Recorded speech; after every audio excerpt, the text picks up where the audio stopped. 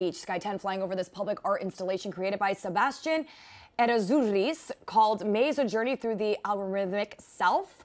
People can take a walk through the sand-covered walls, blending it into the natural landscape. And we spotted a yoga group taking advantage of this immersive art. It happened this morning. You could see there they gathered in the center and had a moment of zen. I just feel like this is so quintessential Miami, right? Like, look at that as the camera pulls out. Sand and welcome to South Florida. Welcome to South Florida, and do some yoga while you're at it. Yes.